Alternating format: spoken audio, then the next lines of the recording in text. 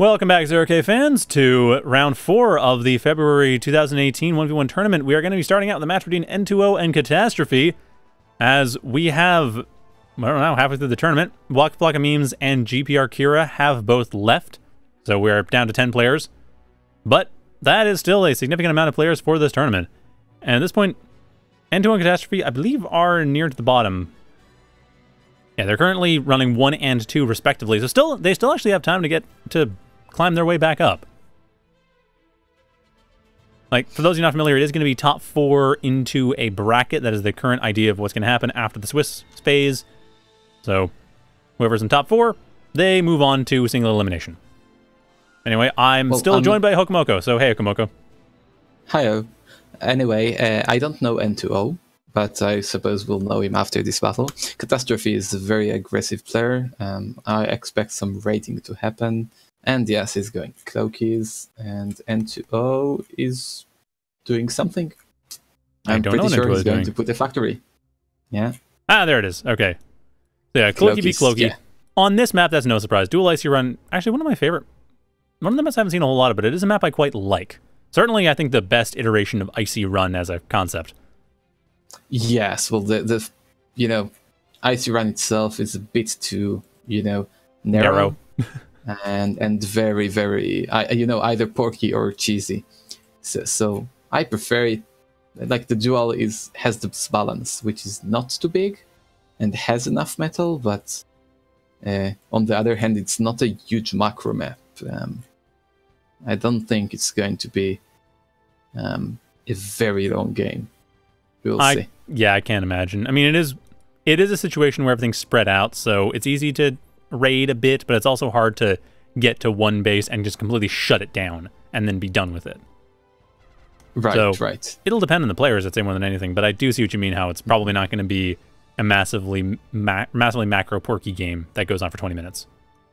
Yeah, exactly. But everything is possible. Like,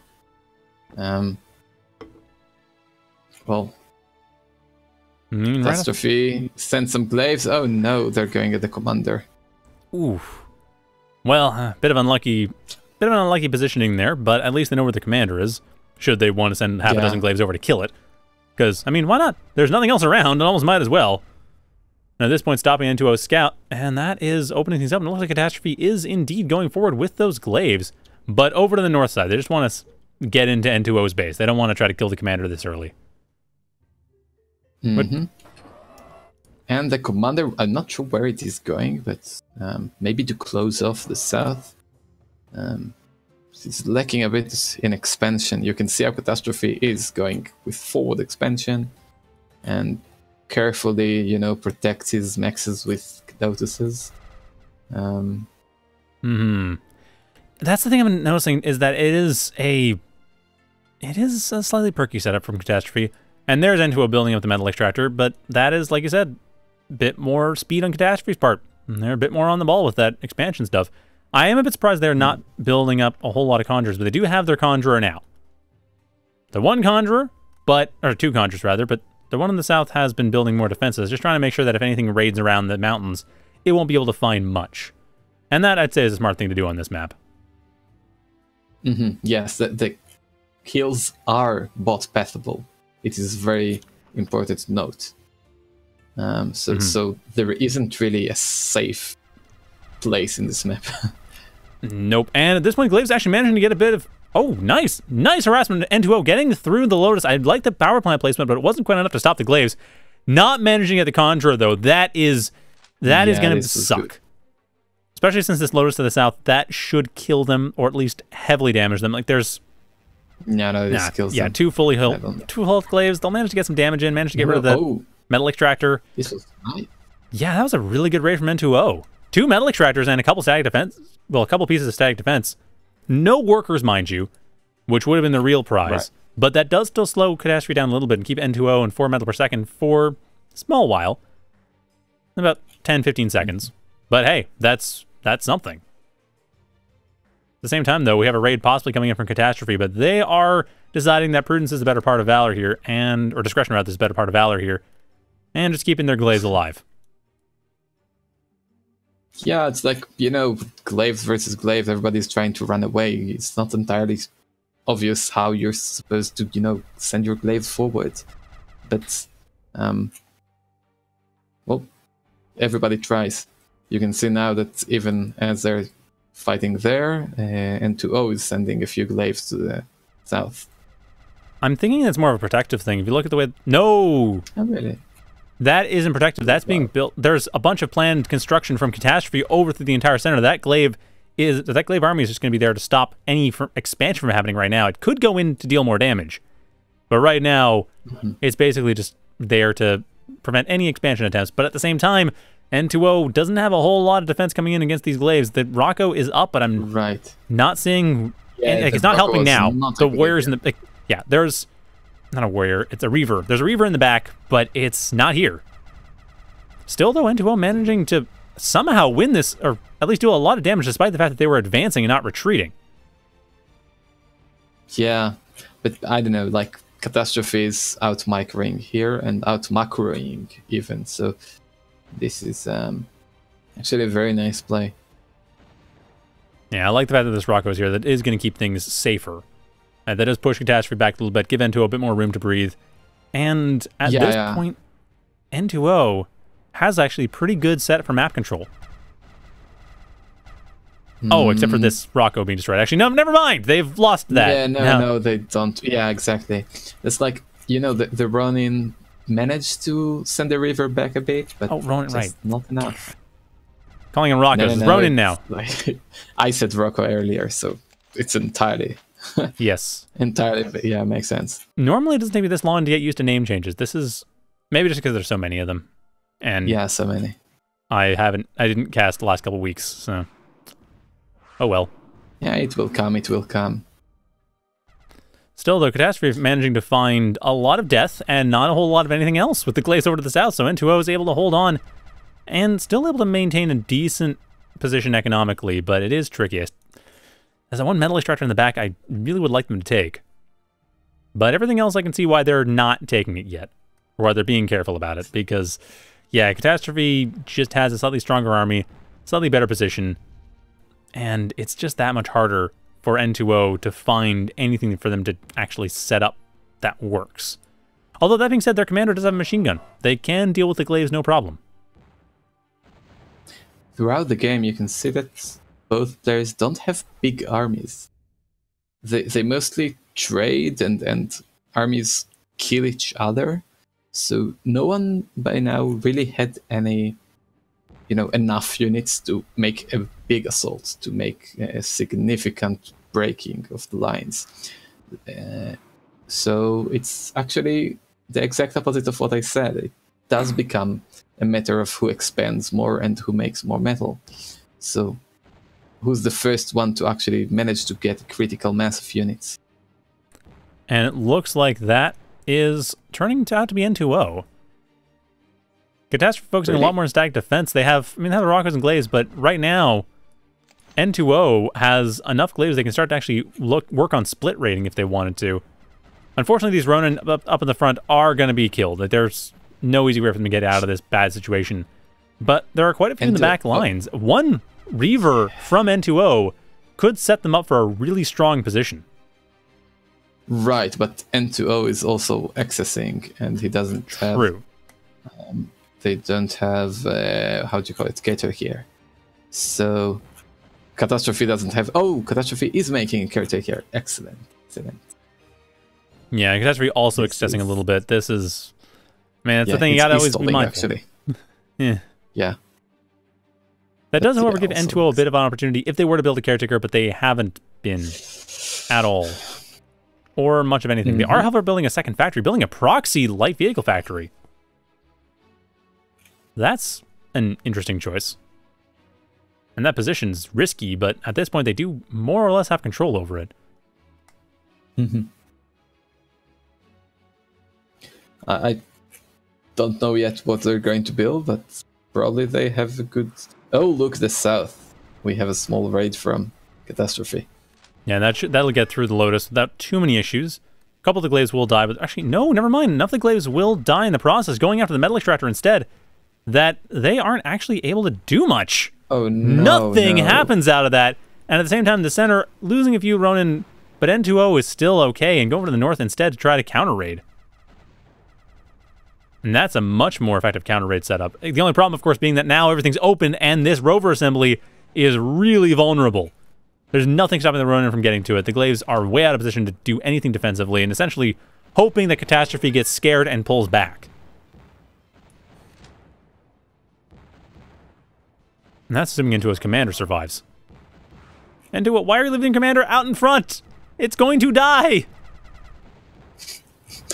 Well, that's exactly the point, that commanders have enough health to tank a bit, but not too much. So you wanted it in the in the front, and you want it to take damage, just not too much. And this exact balance is whether your comm stays alive or dies. Well, at least N2O did go for the auto repair, so their comm will be fine, assuming they don't take damage for a short while. At the same time, units in the back not really being microed out a bit, so clearly N2O could stand to practice their micro a little bit, just to deal with split force and so forth, seeing as they are going for these raids, which would deal a fair amount of damage if they were able to focus on them, help them out a bit, or go around and take care of metal extractors while the front lines are being engaged. But that's not the case. So actually, at this point, I would just recommend N2O. I'd like to see them just not bother with split attacks and harassment, and instead just try to build up a force up front and just roll in, keeping their focus on one army at a time. Like, Katastrophe hasn't really been pushing a lot of split raid forces themselves either, so it's not something that is going to give N2O a massive disadvantage in this fight. Yeah, but in general, yeah, I think Katastrophe raiding slightly better and splitting slightly better, so... yeah, that is still tricky. We have a leveler coming up, though, or rather, not leveler, it's Ripper coming up from N2O. That's what they built the rover assembly for, and that is not a bad idea. But look at the Cloaky factory that is going to die. That's the thing. I don't know why they didn't spend that money on Reavers, because the Ripper isn't that much faster than a Reaver, and it's way less effective against Glaives. Like, you need to have 4 or 5 Rippers before you can start really getting rid of an army like this. And at the Cloaky factory, that is just Rippers. That's all there is. And unless there's 3 or 4 of them at least, there's no easy way to deal with anything. And not to mention, now there's no more Ronin. Now there's no more Glaives. Not really anything to raid with. And N2O lost all the ones they had. Now the Reavers can just stomp into the base. Well, only the comm is there to try and won't do much. Them. Against Reavers? You kidding? 2 of them, well, 3 of them at this stage with the way N2O's commander is built. That would kill it. No problem. Right. And they don't even care. The Catastrophe just going straight to the back. Slightly. Yeah. Well, it's always better to attack where your enemy isn't. That is a fair point. I mean, that just breaks N2O's economy a little further, gives Catastrophe a little bit of an extra edge, and that should pretty well close this out. N2O has no real production coming in there. They have some assistance on the Ripper, but that's it. And again, the Rippers aren't... I mean, enough of them could help, but it's not enough, all things considered. And especially considering what they had before, what they lost to get that vehicle plant, or the rover assembly. Okay, they started reclaiming, which is nice. And they have a con assisting the factory. This is not enough, but, well, it will give them a short boost. But yeah, with Katastrophe with 33 metal, it's just too much. In these cases, I just usually send my units with an attack command into the enemy base to just keep them occupied. Mm-hmm. You don't need micro anymore when you have such a metal disparity. And it's pretty clear that's exactly what Katastrophe is doing. And honestly, that's what I was kind of hoping I'd see N2O do, but that is not what we're seeing. And Katastrophe should be able to pull this out as long as they're able to keep this consistent. I mean, the Ripper's actually managing to take advantage of his HP to deal some damage and break a few small things here and there, but nothing meaningful enough to turn this game around yet. And considering N2O's middle disadvantage, I don't know if they will turn the game around. Basically, at the moment, the GG will turn the game around, and nothing short of that. The amount of run-ins is just too big. The amount of metal, the amount of everything. The com is going down in I don't know, a few seconds. Well, that is going to be it, and that commander down is going to be likely what breaks N2O. Yeah. I mean, they've been focusing so heavily on the commander, and with that, no GG. Interesting. They're still apparently in this, but they haven't got anything to build defenses with, so the rover assembly is doomed to collapse, at which point we're going to have... should have GG. I mean, I'm assuming N2O realizes that you're supposed to say GG when you know you've lost. I hope so. I think what really decided this game was the just expansion. And the fact that Katastrophe managed to do both at the same time. It's just like you can focus on micro, but you must do the expansion at the same time. If you don't, you're staying behind. And that's exactly what happened with N2O's good raids at the start, but nothing really to follow up, and without a whole lot of focus on, especially the metal extractor over in the southwest, the 2.1 right below where they started. I'm surprised they didn't take that. Just the way they approached that, I don't know, it was a very strange way of approaching it, and it did not work for them. So that was that match. Also, those of you wondering why I didn't cast Sigero and Fealthas, although I think we might still have time to catch some of that. I like to have everyone on stream at least once. So we had plenty of Fealthas and Sigero already, or I had some of Fealthas and Sigero already. I just figured that'd be something to do in the next round, or in the following round or whatever. And I think at this point, Fealthas and Sigero are still available. So let's go check them out. I cannot even find it. Oh, yeah, it's the game. Yes.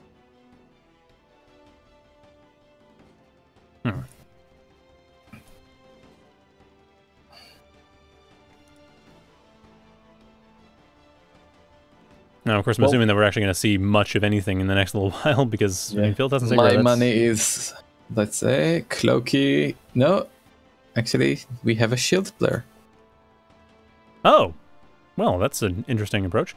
Granted, shields isn't too uncommon, especially on a map like this.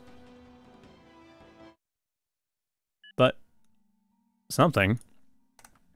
Anyway, again, right off the bat, we have... Oh, wow, proxy shield, not even just shield. Very forward coming out from Sigero here. Fealthas, however, expanding rapidly enough, not managing to hold off... Well, actually managing to hold off some attacks over to the south, but potentially losing their commander... Ooh, that was close. That was dangerously close to losing their commander right there. Got it saved, and at this point, Fealthas is doing a decent enough job keeping things alive. Well, at the same time, there is... Is that Sigero's commander down, or just a... Nah, it's a roach. So yeah, Sigero managing to hold off reasonably well, keep decent map control up to the 8-minute mark, and now it's just a matter of whether or not Fealthas is able to push in with all this, and they are, at least managing to hold off whatever Sigero's army comes in. But all these roaches already set up means that there's not much hope for Fealthas getting past the mid-line. That is no man's land with all the landmines in place. And it looks like overall we are seeing Sigero manage to start turning this around. They have the metal advantage coming in the 12-minute mark, and that is going to lead to a decent army advantage. And again, more roaches at least. So Sigero at least keeping everything in place, but not a whole lot of raids coming in the north and south. I think it's roaches together with the shield bolt that managed to kind of stop the avalanche of Cloaky units. Pretty much. And Snitch, actually, is not Roach, but yes, Snitch now. Snitch, same idea. Of course. Now we're talking about walking landmine. And actually, that turned it around massively. Sigero getting the openings they needed now, and Fealthas has basically nothing. Both their specters down, and that is game right as we get in here, because, well, snitches. Snitches, exactly. The careful snitch can just do so much its weight in metal. Just, I don't know, 10 times. Well, in fact, was 160 metal offhand. Yeah. No, that was shorter than I thought it would be. And I think 400 CPO is pretty much done too. So we're just going to take a short break, getting into round 5. And that is going to be... That should be fairly short, with a couple fewer players than before. But, that's how it goes sometimes. So anyway, stay tuned for that. We'll be back in a couple minutes. See ya.